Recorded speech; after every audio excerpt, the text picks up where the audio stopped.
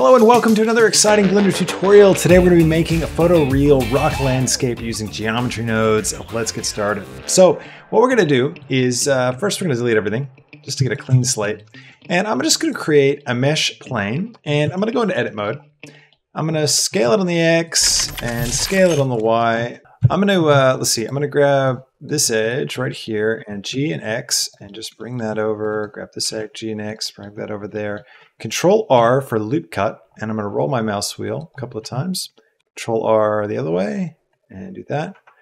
And then we're going to turn on proportional editing, and I'm just going to grab some of these verts and I'll just move them around like this. We're just kind of lifting up one edge like so.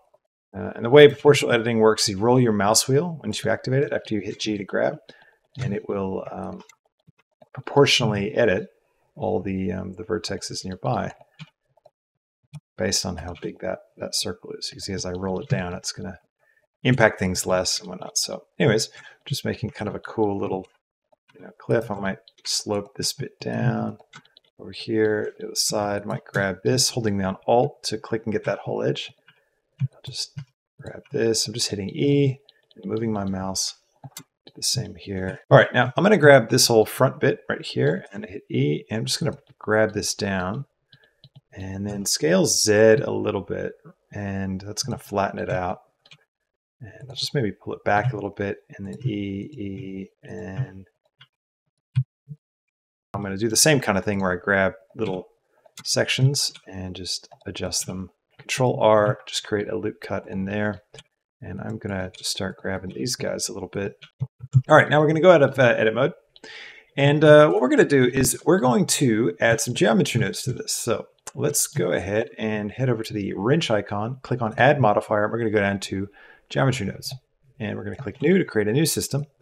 Just bring this up and I'm going to switch this over to the geometry nodes editor. And first thing we're going to do is we're going to distribute points across the face of this entire object. So let's go search. So Shift A search and type in distribute. Distribute points on faces. We're going to drop this here. So we get all these little random points all over. We'll keep this a density of 10 for now. Next, we're going to go to volume. So points to volume. And we're going to drop this here. This is going to make it into kind of a cloud. We're going to turn our density way up, like 200, make it really solid. And the voxel amount will turn up as well to maybe 100. And I'll take my radius down to 0.1, make it really small. Turn up my voxel amount a little bit more. You can see it's starting to like kind of define the shape of my my space. And then I'm going to come here and I'm going to grab a volume to mesh. And I'll drop this here. We're going to switch this from grid to amount. And this will let us kind of drag up a voxel amount. And I'm going to set this to something like 400, I think. That should give me enough. And just play around with this. Might take my adaptivity up. So I'm going to take that all the way up to 1, which kind of like smooths out the surface of stuff. So, and maybe you would take our radius to 0.2 just to kind of fill the space. So you can see already, we're getting this sort of rocky looking landscape. Now, I want to fill in these little gaps. So let's get these little holes. So I want to take my original geo and include it in the system. So I'm going to grab a join, oops, not strings, join geometry node. Okay, so we're going to pop this right there and we're going to take this one and bring it right over and connect it in. So that'll join the, there. So I'll join the original geometry system, which is the original, not geometry system, the original geometry. So that surface we made. When we start geometry nodes, it kind of gets rid of it. Once you pipe it in and start doing stuff to it, it sort of deletes the stuff. So we want to add that original shape back in to kind of fill out the inside edge of everything. So, all right, cool. It's looking good. Now, let's create some real irregularity to this by changing the position of everything using a Voronoi texture. So I'm going to come all the way back here to distribute points on faces, and I'm going to grab the set position node, and I'm going to drop this here, and I'm going to grab a Voronoi texture. And we're going to set this from Euclidean to, I don't know, Minkowski, maybe? Let's go for that. Maybe F2, I'm just guessing. And I'm going to go for a separate X, Y, Z node and drop this here. We're going to grab the color or the position. Doesn't really matter. Let's grab the position. Put it in the vector. We're going to separate out the X, Y, and Z values of this texture. And we're going to pipe it in here, but we just want to use the Z. So I'm going to combine X, Y, Z right here. And I'll grab the Z and bring it over, but I'll leave the X and Y at 0 and we'll pop this in here. So that's going to offset everything based on this noise. Okay, so position's giving us like way too crazy results. So I'm going to use color instead. This will kind of bring it in a little bit more. And now we can just play with the scale and the randomness. So scale and randomness are going to, like the smaller the scale, the more you'll see the shape of the noise, which is good. That's kind of what you want. The bigger it gets, the more it just kind of becomes like generic noise and you can't really pick out shapes, but this is going to help shape stuff a little bit. Okay, so now that we've done that, let's fine tune our voxel amount and threshold and everything. So let's see, I might turn my voxel amount down here. I'm just going to play with these numbers. I really don't know kind of what result I'm going to get. There we go, that's pretty cool. So I've just set the density of the source distribute points on the device to 20. What that does is basically the more points you get, the more it's going to kind of blur everything together a little bit. So let's go ahead and get a camera in here. So I'm going to go Shift A and camera. I'll jump into my camera and I'll come over here to the View tab and I'll click Lock Camera to View. Go to my camera and I'm going to turn on depth of field, and under viewport display I'm going to turn up passbar 2. That'll darken the outer edges of my frame. And I'm going to pick a nice little frame here. And let's go ahead and see what this looks like in Eevee. So I'm going to turn on rendered view and I'm going to turn off scene world, and we're just going to use one of the built-in HDRIs. So let's go with this one. And I'm going to turn on world opacity up. And I'm going to rotate things around a little bit. And over here in my render tab, I'm going to turn on ambient occlusion, bloom, and screen space reflections. And under ambient occlusion, I'm going to turn my factor up to 5. I really want the dark sort of crevices to get really dark and to pop. So I'm going to turn off my handles and controls as well, so I can really get a clean view. It's pretty cool. All right, now let's go ahead and create a nice texture for this. So I'm going to click on my surface here. Now we're going to have to add the texture in the geometry node system, but first let's come over here and actually instance a new material into our scene. So there it is. So now we need to get the set material node. We can drop this here and select it. So now I've got this material selected. We can make changes over here or switch this over to the shader editor. So I'm going to take this base color and I'm going to make it a little bit kind of orange, I think. And I'm going to grab a Musgrave texture and a bump node. And I'll drop the bump here. We'll take the height into the height and the normal into the normal. So the Musgrave texture is going to generate this really nice kind of random noise. It's a black and white image. And then that's going to go into the bump map, which will determine the height of sort of the simulated light, simulated surface that Blender's going to do for us with the bump node. I'll take the distance down to 0.1 and we'll take the scale right up. You can see how it looks super dense. We're also going to take the dimension down and the detail up. That will really make the noise very fine. I'm going to bring the scale down actually. I'm going to go all the way down to, let's see, just going to play with that, the detail and the scale. I'm going to kind of do 2 levels, I think, of this noise. I'll do that one like that, and then Shift D to duplicate, bring this down. And I'm going to go for a mix color node and drop this here and plug this into the second one. And this one, I'm going to take the scale like really high. And I'm going to play with this factor until I get a nice mix of the two. You can do a lot more with different bumps and creating more variation stuff, but I'm just going to keep this here for now, I think, for this particular system. Now I'm going to use this. I'm going to grab a color ramp, and I'm just going to go for a 2-tone look with this same bump. So the height map, the black and white values we generated here, I'm going to feed that into a color ramp, and I like this color, so I'll use this as kind of the basis for it. So I'll grab that color for both those pips. I'll plug this in, and then I'll grab one of them, maybe this lower one here, and just darken it a touch. And you can see I get a different look where it's actually going to color a little bit. Might make this one a little more saturated. All right, now I'm going to create a light in my scene. So I'm going to go Shift A, and we're going to create a light sun lamp. And I'm just going to angle it a little bit and just kind of rotate it around until I get a nice look. Oh, that's quite nice. Look at that. All right, great. Now we're going to add a little more detail. So we want to see some rocks and pebbles and stuff scattered across any surface that's pointing up. So let's add that into our geometry node system. We're going to go to geometry nodes, and we'll come over here and I'll grab this out. And what we're going to do is we're going to take a branch off of this, and we're going to try and like pinpoint what face are pointing up. So I'm going to turn all my controllers back on. And I'm going to come over here and I'm going to grab a delete geometry node. And I'm going to feed the geometry input into there. And I'm going to plug this into our output. So this is now the only thing we're going to see. And what I want to do is do a distribute points on faces. I'll put this here. We won't have anything yet because there's no faces. We've deleted everything. And I want to grab a math node and set this to, let's see, less than. And I want to grab a normal node. And I want to compare the Z values. So then I want to grab a separate X, Y, Z and put this here. So we'll put the normal into the vector and the Z into the value. So what's happening with this? The normal is a number that represents the direction that a face is pointing. So using Z, X, Y, and Z, what direction is it facing? So we're splitting it off. We're just looking at the Z. So we're just want to see how much of it is pointing up. So how much is pointing up, right? So the size of that number determines how much the face is pointing up. So if it's let's say less than, let's say 0.5, then we're going to say, all right, well then delete that face. We don't want it. So we're going to plug that into our selection. And if I untick camera to view and jump out, you can see what's happening is we get all these points distributed across all the faces that are pointing up. And I can change this threshold to get rid of more, add more in. So, and now what we can do is we can instance stuff on these points. So I can come over here and I can say instance on points, drag this here, and then we want to create an instance. So let's go for a UV sphere. I'm just going to turn my segments and rings down just to be safe.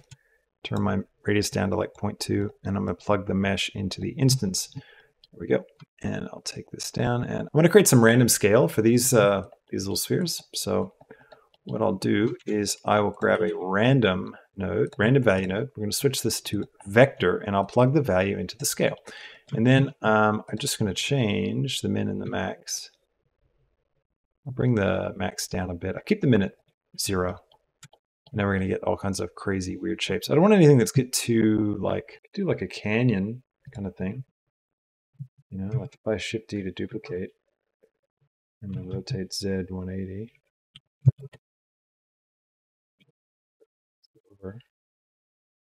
Okay, so I thought now that we built this cool system, I thought I'd use it, like push it a bit further and try and create a really cool scene using this rock generator, basically. So let's do it. So I'm going to, first off, turn down the density of everything so it's a bit easier to work with and a bit faster. So one of the things I'm going to do is turn down the number of little rocks that get generated. That should speed things up quite a lot. And I also want to have a look at the voxel amount, I think. I'll keep this one at 250. And I'll drop this one to 250 as well. This will simplify the mesh a little bit, but makes things a bit quicker to work with. So just adjust our view sum here. And what I'm going to do is first I'm going to take the shader and I'm going to make a little tweak. Do I? Let me just check. What does the tweak shader look like? I've got roughness, specular. Yeah, so I want to turn the specular down on this to like 0.2, and I might turn the roughness up a bit. I think that should look pretty good, and I think I want to push the color a little bit, so I'm going to switch back over to the shader editor, and I'll take the bright pip and I'm just going to push it a little more into like a red. I just think that might look a little bit nicer, and this one as well, even a little more saturation, just really rich, make those colors a bit more rich.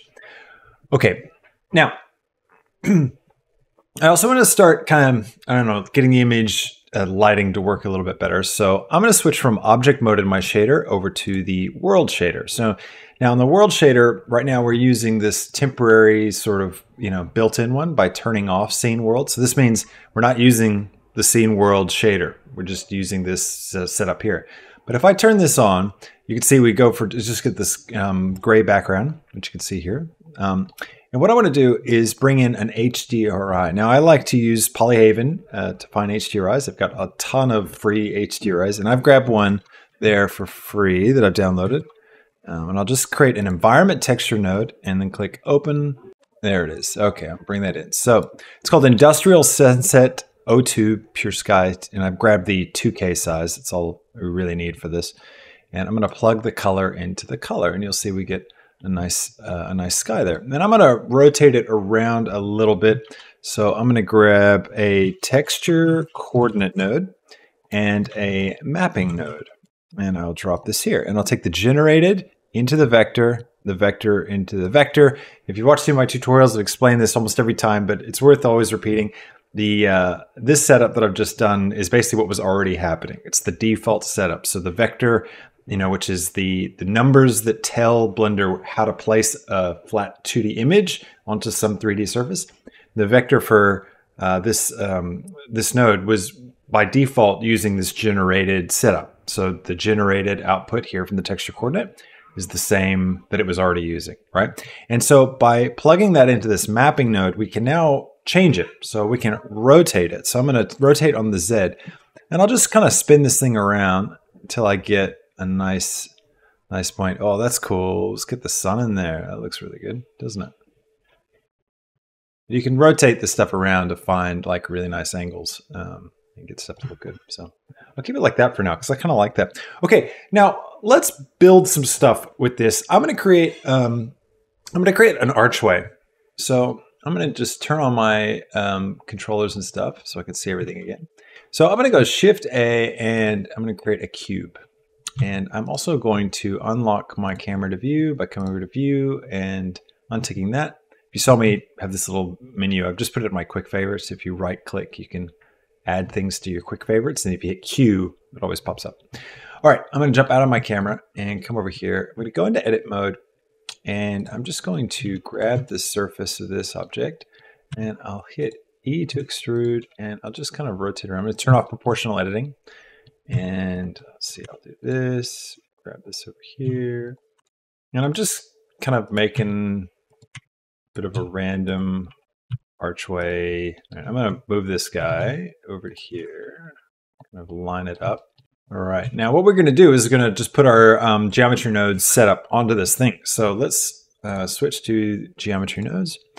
And on this guy, we can come over here to the wrench and we're going to add the geometry nodes modifier. And we'll just click this little drop down and we'll grab our geometry node setup. And there we go. Now we got some rock.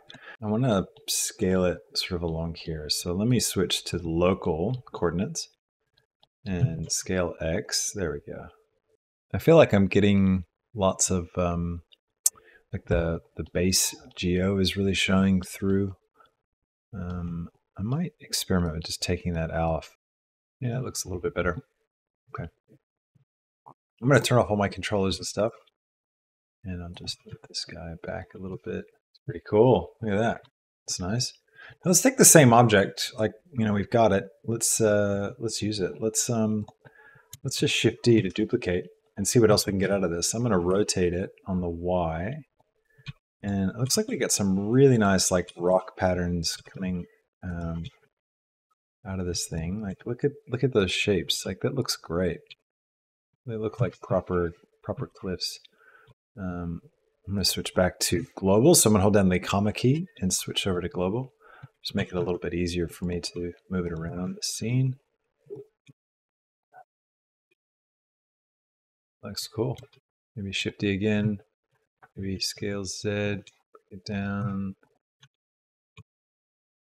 Let's say we could just like pepper these around and end up with some really cool rock formations. Shift D, grab X and put one way in the background. It gives us like this kind of like ridge in the distance. Looks quite nice. Now we don't have to just keep using this arch, of course. We could use other things. Like I could grab, I could go Shift A and create another cube, bring it close, go into edit mode, and just like make some weird faces. Place the modifier on it for geonodes, grab the geonodes object, and bam, there we go. Another random boulder object. Let's put a bit more atmosphere in the scene. So I'm going to switch back over to the world shader. So let's go to the shader editor, make sure we're in the world, and I'm going to grab a volume scatter node, and I'll plug that into the volume. And then we're going to bring the density down to 0.1, maybe 0.01. And the anisotropy, we're going to just drag that around to it's like 0.9, 0.99 something. I'll try 0.999 to start. I'm going to bring the density up a little bit. And there it is. All right, finally. There we go. I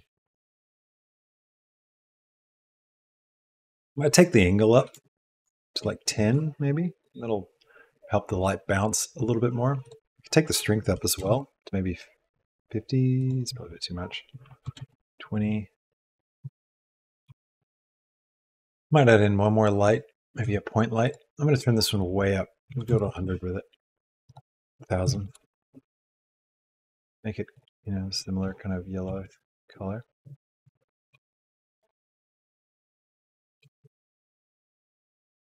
And I'll just try to position this in a way that's going to give me just a little more detail on some of that rock.